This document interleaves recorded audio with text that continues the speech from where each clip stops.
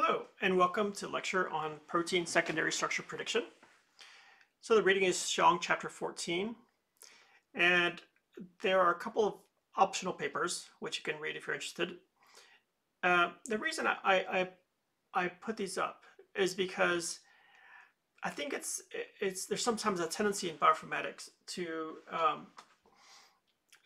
focus on how the method works, the mechanics of what are the steps that it follows and what sort of results it gets, and not so much on the derivation and where it came from. And so in the case of Chou and Fasman, for instance, this is a method that's frankly not very good, but it was the first, basically more or less the first method for predicting secondary structure. And what I think is really interesting about this is how it was derived from physics, from the idea that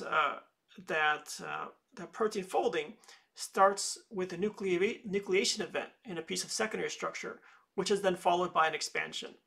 And this is very much like the process of a bubble forming in, let's say, carbonated water and then expanding. There's a certain minimum bubble diameter, and then there's an expansion phase. So I thought that was actually quite interesting.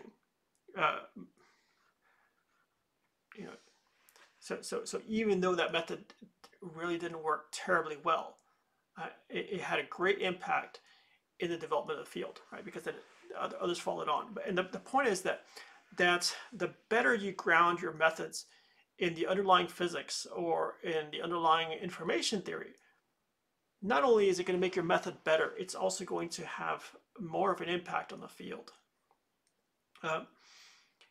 And the second paper is Garnier, Osguthorpe, Robson. So they made the method called GORE. And what's interesting about this is that here's another method where people just say, oh, this is the table, just add up these numbers and it works like this. And some of them will even tell you more or less how it's derived. But actually, it was very interesting how it was developed. Not really, frankly, as a Bayesian method, the way we're going to treat it here, but as an information theoretic method. And the math gets way too complicated for an introductory course like this. But you might find it interesting to read.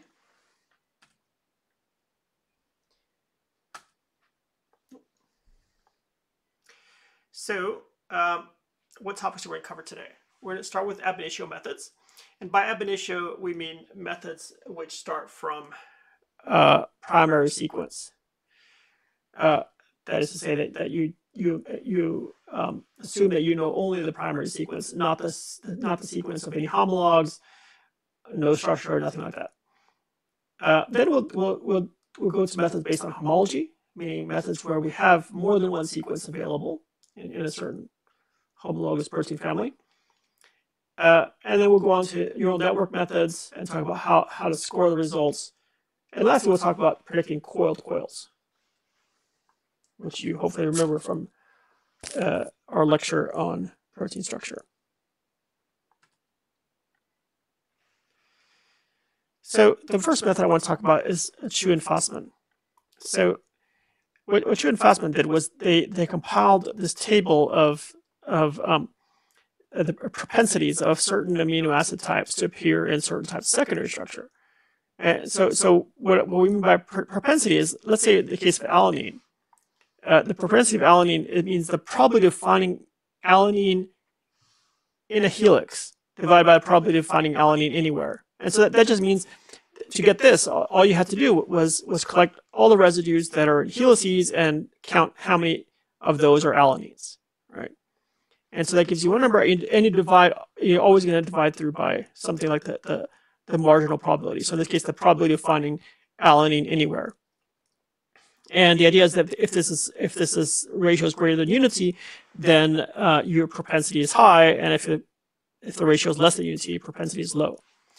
So this should be the sort of table that you can look at, and it should make sense to you in terms of the physical chemical properties of amino acid side chains that we're discussing earlier in the course. So, for instance, in the case of helices, we've already talked about how proline has a very a restrictive Ramachandra plot, and it's one that's not compatible with secondary structures. So or at least not with alpha helices or beta strands. So, so sure enough, proline has a number less than unity for both alpha helices and beta sheets. So it's a helix breaker as well as a beta sheet breaker. Then, what things that are compatible with alpha helices are things like alanine. You see it's got a nice high number here. Glutamate. Let's see. Leucine, and a few others.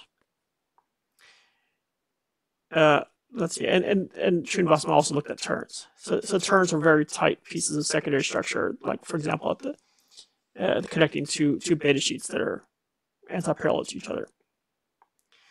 And so what Chou and Fasman did was that they looked at the primary sequence, whatever that was, A, L, K, R, N, G, blah, blah, blah.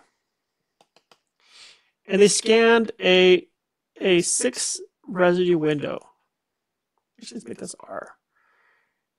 And if any 4 contiguous residues have high propensities, let's just say these 4 had propensities higher than 1, then you declare a helix.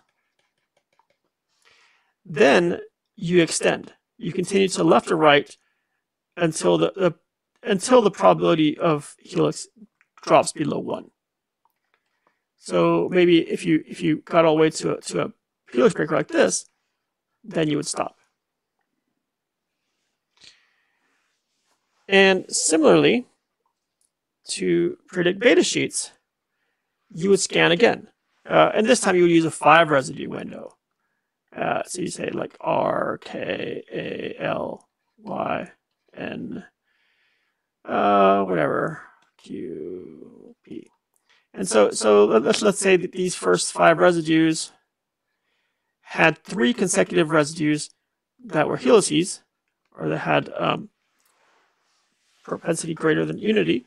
Then you would declare, did I say helix? I meant beta sheet. You declare beta sheet. Then you would try to extend to the left and right until you hit some beta sheet breaker, right? And so maybe your final beta sheet would look something like this. And I haven't really looked at these numbers. I don't know if it would actually play out like this, but that's the idea. And if any of these ever overlapped, like for example, let's say you had some piece that was declared both alpha helix and beta sheet, then you would go with whichever one had the greater propensity.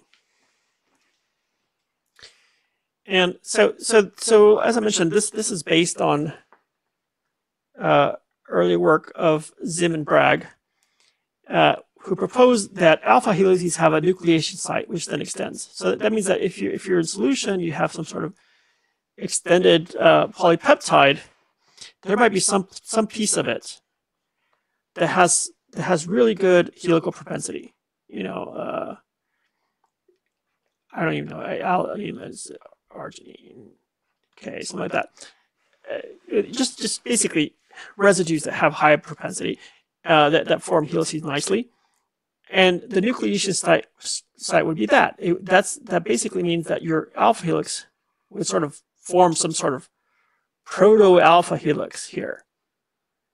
And then let's say that there were some perhaps lesser but still above unity propensities out here. Then this would then extend, right? So this would start to fold like this, right? And maybe over time, and we're probably talking very fast time, but anyway, over time this helix would reach its final length and then stop, right? Because it hits a helix breaker, or because the propensity just in general starts to be lower, or because there's higher propensity for something else, like for example a beta sheet.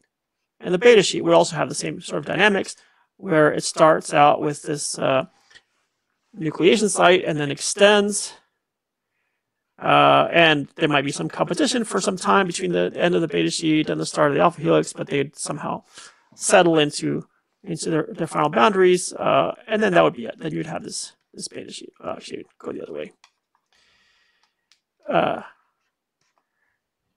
And so all this was based on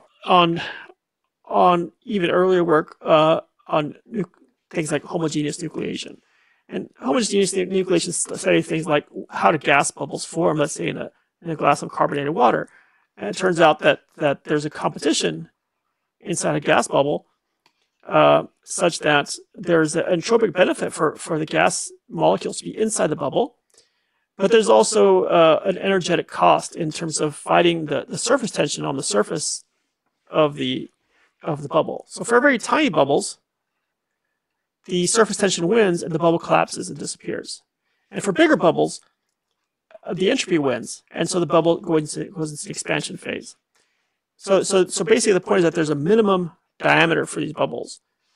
And in the same way, Chou and Fasman is based on this idea of a minimum sort of nucleation site for a piece of secondary structure, which then expands.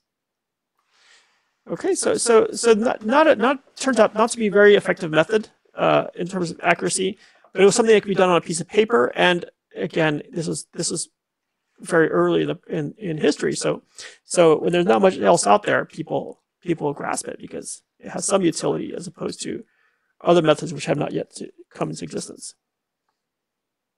The next method that we're going to cover is called naive Bayes. But before we get into that, we have to set down a bit of the groundwork. So first, we're going to need Bayes' theorem.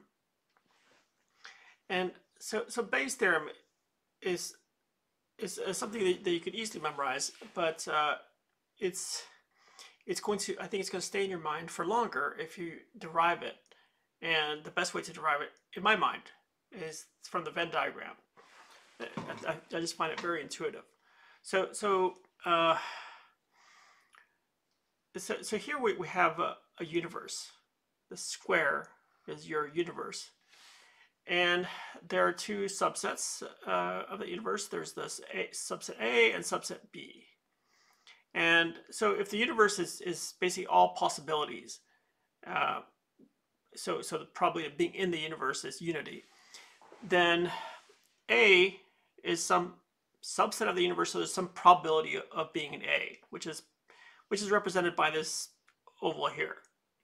There's also a probability of being in B, and there's a probability of being in both A and B. So that's A intersect B, right? So if you want to ask the question, what is the probability that I'm in B given that I'm in A? What you're asking is, what's this probability if your universe is basically A, right? So this is your new universe, right? Somebody told you that you're in A. So the probability of that you're in here, given that you're somewhere in here, is just the ratio of this thing to this whole A, right? And so probability of B given A is probability of A intersect B divided by probability of A. Now in a second, I'll just start calling probability of A intersect B is just going to be the joint probability of A and B. So you can just say probability of A comma B. But anyway, so this should be graphically quite intuitive. And so it should be equally intuitive to do the dual of this and say the probability of A given B is then the same thing, probability of A intersect B, or as I said, I'm just going to start writing as probability of A comma B, the joint probability of A and B, divided by, yes, you guessed it, the probability of B, right? So I'm just going to erase this intersect symbol. I'm just going to replace it with a comma, right? So basically, what I'm going to do next is just say, okay, what's in common between these two equations? Well, it's A comma B. So I'm going to isolate A comma B. So I'm going to move P of A over here to the left, and down here I'll move P of B to the left, and that'll just leave P of A comma B by itself. So up here I get P of B given A times this P of A that we moved over here is equal to probability of A given B times this P of B that we moved over, right? If you want, P of A given B times P of B, right? Because those are both equal to P of A comma B. So that's Bayes' theorem. And so we're gonna need it to then create a Bayes classifier, right? So we're heading for what's called a naive Bayes classifier. But if anybody were to use something called a non-naive Bayes, then it would basically be a classifier that looks kind of like this, where you have the probability of CK, whatever it is you're trying to predict. In our case, CK is going to be secondary structure. So one CK might be alpha helix, another might be beta sheet, and a third might be random coil, right? Anyway, it's the probability of CK given x1 to xn. So these are a number of variables which for us could be amino acid types at different positions near the residue of interest, right? So x1 might be the amino acid type, let's say 8 residues to the left of the residue of interest. X2 might be the amino acid type 7 residues to the left of the residue of interest, and so on. And x of n might be, let's say x of 17. No, let's say x of x of 17. So the amino acid type of position, 8 residues to the right of the residue of interest. So basically, what you could do in principle is just add up the number of times you see a particular piece of secondary structure with a particular sequence in this entire 17 residue window, and you could say, oh well, how many times have you seen like this thing be alpha helical when x1 is alanine and x2 is leucine, x3 is isoleucine, and K, R, P, blah blah blah, all the way up to xn being, I don't know, let's say leucine again. So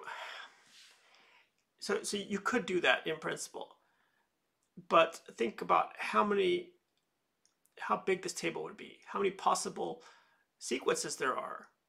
You're talking about a 17 residue window where each residue can take 1 of 20 values. So that's 20 to the 17 possible sequences. There's no way you're going to be able to parameterize that, right? Not anytime in the foreseeable future. So just sort of, I guess, if you want to call it non-naive Bayes, simply wouldn't work, right? So we make an assumption, and our naive assumption is that x1 is independent of x2, and it's independent of x3, and so on. So all the x's are independent of each other, right? So these guys are not related. These guys are not related. These two guys are not related, and so on. Okay. But first, let me just use Bayes' theorem and put this in a slightly different form. So if you look at this, this is basically, if you identify this CK as A, and all these X's as B's, then you could say P of A given B times P of B is equal to P of A times P of B given A. That's just Bayes' theorem, right? And so here I said this thing is going to be my CK, and B is going to be all my X's. And so you get this expression here. So P of CK given x1 to xn is equal to P of CK times P of x1 to xn given C of K divided by P of x1 to xn. Okay, so that's just a direct application of Bayes' theorem. And you're going to notice that there's this denominator here, P of x1 to xn, and that's just as hard to tabulate as the other thing that we looked at earlier, or almost as hard, because again there are 20 to 17 possibilities, right? But in this case we can get rid of it with a different argument, which is that this denominators can be the same for all of our choices of CK, and for that matter, for all our choices of X1 and so on. So yeah, for all the choices of CK, it's gonna be the same. So we can just take that as a constant and just don't worry about it, right? Do not worry. Okay.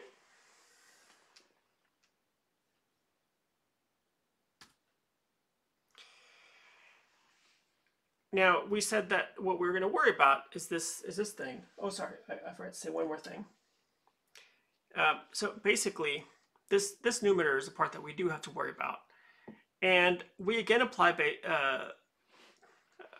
we apply one of the identities from the preceding slide, and we say, okay, this is a P of A, this is a P of B given A, and so this thing is equal to the joint probability P of CK, comma, x1 to xn, right? I mean, all I'm saying here is that P of A times P of B given A is equal to P of A comma B. Oops, that was a little bit too messy. Okay, so hopefully you see that. So this thing here is our joint probability, P of A comma B. Okay, so we want this thing, right? Oh, sorry, this thing here.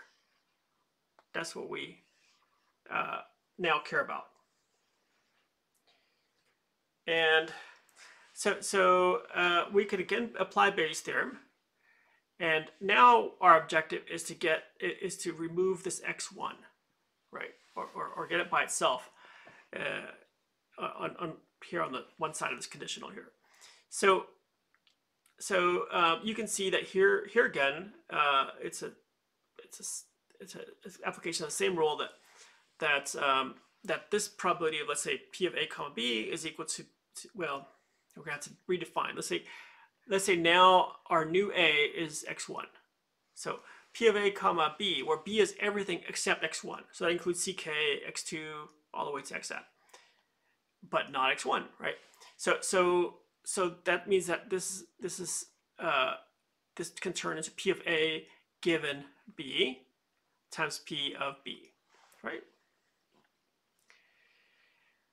And like I say, we have something interesting here in that this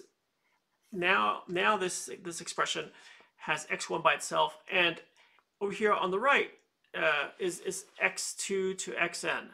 No x1, right? So we managed to get rid of one of the x's, and we can make a further argument here that since we said that all the x's are independent of each other, that means that x2 has no influence on x1. So the probability of x1 given x2 is just the probability of x1. We can just get rid of x2, all of the x's we can get rid of. So that's just going to leave us probability of x1 given CK. So already things are starting to look a lot simpler, right? But we still have this other thing over here, which is probability of x2 to xn, comma CK. And so, but notice that that's already 1x less, right? We don't have x1 over here. So that's also getting simpler. So what does this become? Like, say we take this thing and we can easily expand it to now probability of x2 given x3 to xn, comma CK. And that times P of x3 to xn, comma CK.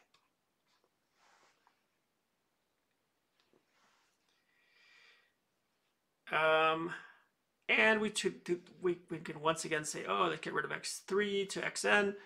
And so that just leaves us with probability of x2 given a CK. And over here we have to simplify this a bit more. But again, it's already 1x poorer. X1 is gone and x2 is also gone. So you can see every time we expand these, we drop one of these x's. And so to cut to the chase, what we end up getting is something that looks like P of x1 given ck times p of x2 given ck times p of xn given ck. And then this thing kept dropping x's, and so at the very end, we don't have any x's left, right? Even the xn is gone. So now we have just p of this whole thing, or basically the joint probability that was always on the right ends up just being p of ck.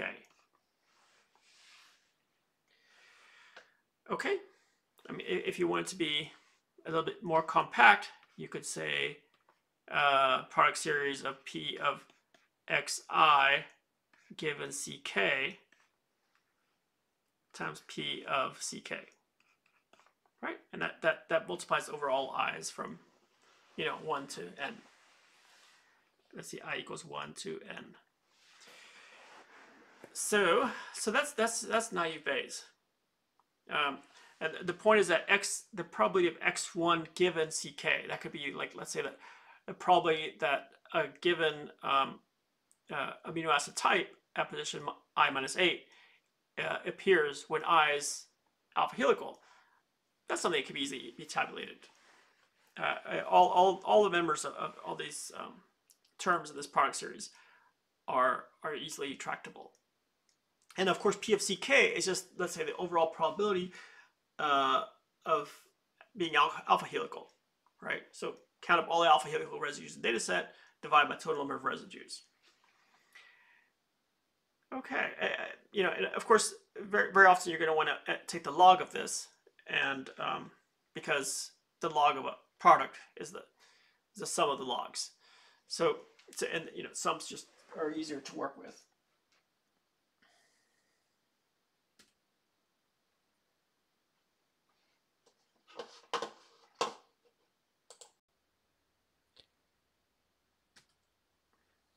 Oops. So Gore, or Garnier, Osguthorpe, Robson, is based on this idea.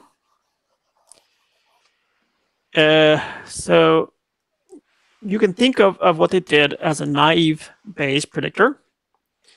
And it assumes that the secondary structure at position I depends on the amino acid types at position I minus 8, I minus 7, I minus 6, I plus 1, I plus 2, all the way up to I plus 8. So from I minus 8 to I plus 8, these are all the residues that influence the secondary structure at position I. So a 17 residue window. Maybe I should illustrate a little bit more than that. So let's say you have your primary sequence that looks like, I'm just making this up, ARTY, W, X, no, not X, W, A, L, Y, N, T, something. This is 1, 2, 3, 4, 5, 6, 7, 8. I need like a bunch more. A-alanine, isoleucine, leucine, tryptophan. Give me a few more. Isoleucine. Let's see, 4, 5, 6, 7, 8, 9, 10, 11, 12, 13, 14, 15, 16, 17. Let's just say another I. 18.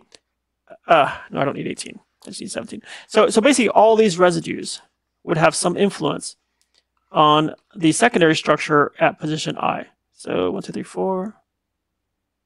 So this is at this position. So all of these would tell you, is this alpha helical? Is this beta sheet? Is this something else? Right?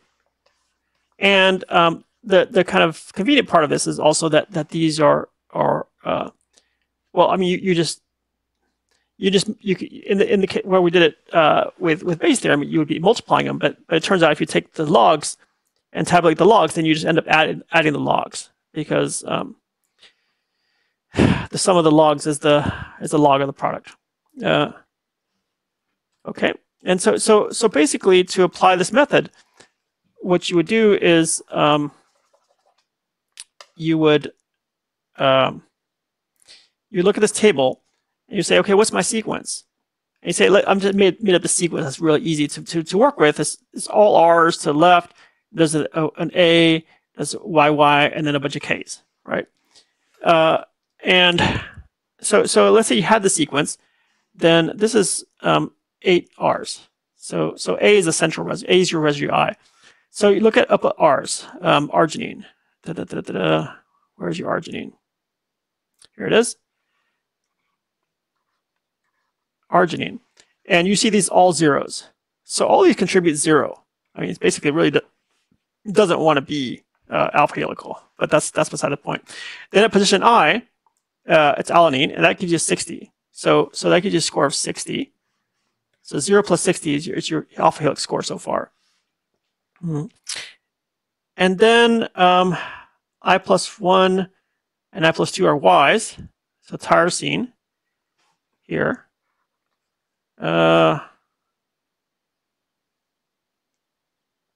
Minus 40, minus 35, and then K's.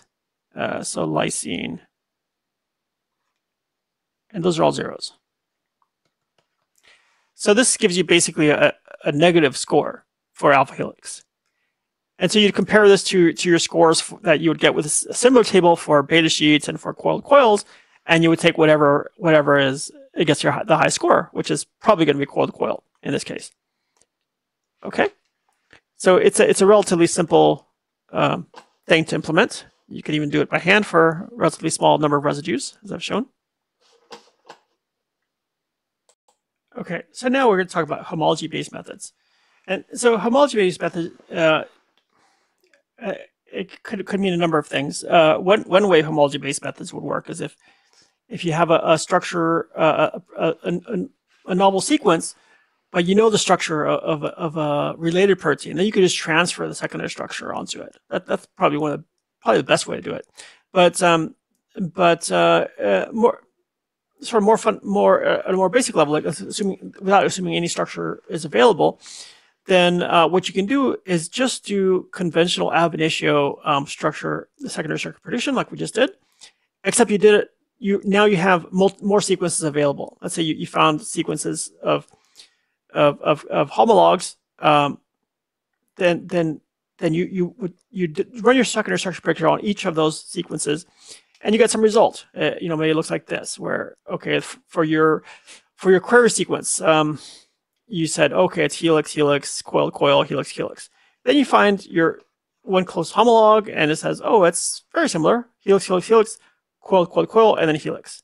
And then lastly, you have a second homolog, and this is a little bit different. It says first coil, then helix, helix, then coil, coil, then helix, helix.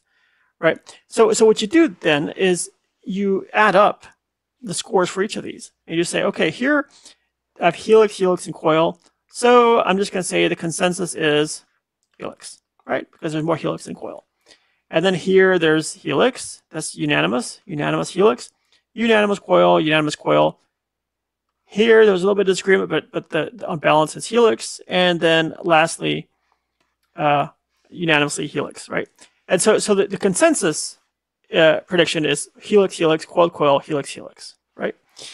And there's not that much in terms of fundamental new technology. All you did was you took an existing method and you applied it to multiple sequences which you believe to be related, and that should increase the accuracy. Then we get into neural networks, right? And so the first neural network-based method for secondary structure prediction was PhD by Burkhard Rost. And the way PhD works is you're scanning your sequence with a neural network that's looking at windows of residues, and within each window it fires one of these inputs depending on which amino acid type you have, right? And so here, if you have a certain amino acid type, let's say amino acid type 4, let's say that's let's just say it's asparagine, then this input would fire. But the cool thing also is that you could do it with a multiple sequence alignment. And so depending on how many asparagines you have, it would be a different input for that asparagine node. And these would get added up and it turned into some sort of secondary structure predictor. And then you have this second layer, which is now looking not at residue types, but at secondary structure types, right? So this got, for each position in this window, it's got a node for alpha, an alpha for beta, and a node for coil. And whatever it fires at for this position, like let's say beta has 0.18 that gets fed into this beta node, and alpha has 0.03 that gets fed into this alpha node, and that in turn it gets combined to make this sort of a consensus or more informed secondary structure prediction, and then that goes to your final output.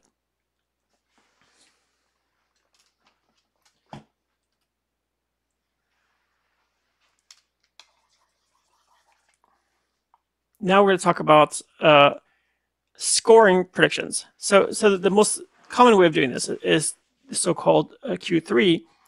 And what Q3 does is it says, okay, you predicted the state of these residues as either helix, strand, or coil for some number of residues, and then you have some gold standard. Like let's say the crystal structure, and you just ask the question: how many of these residues are assigned correctly?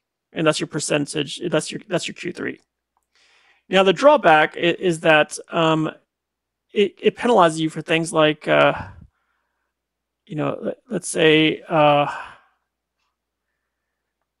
you have a helix. You predicted a helix like this, and then your actual helix is a little bit longer. So this would penalize this, right? Even though you could argue that they got the important part right, which is more or less the location of the helix. And so there are methods that allow a little bit of forgiveness for not getting the ends of the secondary structure right, or even missing a piece of secondary structure in the middle, but getting everything else right. But we're not really getting into those so much. And the last thing we want to talk about is coiled-coil prediction. So we talked in our electron protein structure about how coiled coils follow the so-called heptad repeats. And heptad repeat means that residues they're buried between these two alpha helices. So here are alpha helices that we're looking down the alpha helical axis, and we're seeing residues that are instead of being numbered 1 through 7, we're going to call them A, B, C, D, E, F, G, right? And A and D are going to be hydrophobic, right? Why? Well, because they're buried, right? They're packed next to another helix, and we arranged it such that the residues that are packed against are also called A and D, right? This is a symmetric situation. And then we have these two that are sort of staples. These are charged, E and G, in both cases, like this, in both strands, charged. And the reason they're charged is because this way they can stabilize the coiled coil. Right? Like let's say they have opposite charges, then they can interact directly, or even if they have the same charge, maybe they could capture an ion and bind that way. But at any rate, these are charged residues, and the rest can be whatever, right? So if the outside is exposed to solvent, then maybe these are polar, but maybe they're packed against something else, in which they can be hydrophobic. But the point is that we're looking for a pattern that looks like A, hydrophobic, B, anything, C, anything, D, hydrophobic, E, charged, F, anything, and G, charged. So A, B, C, D, E, F, G, right? And if you look at your primary sequence, then you should expect to see things like leucine, and then something isoleucine, then let's say lysine, and then something, and then let's say arginine, right? And that would obey the pattern, right? But you don't have to look in seven residue windows. You can also look in, let's say, 14 residue windows and look at the cumulative score, and that kind of has the effect of sort of dampening the noise, but it might be a little bit less sensitive in terms of the start and end sites, start end of your coil-to-coil. But anyway, that's the basic principle behind coils. And with that, we are going to stop this lecture. And I'll see you when you come in for the discussion.